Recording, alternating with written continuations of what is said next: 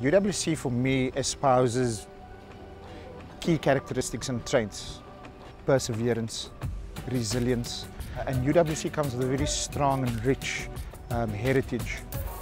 I played for UWC Rugby in the 80s in a very challenging time because it was bullets and balls and tear gas and detentions. It's our site of struggle. UWC is the first black university playing in the Varsity Cup. I'm very excited about it. It's something I dreamt about. It's a dream that really came through. We should have been there like 2-3 years ago already, but because of the spirit that we have, UWC never quit. We worked and we're still here. It's quite a good achievement for us.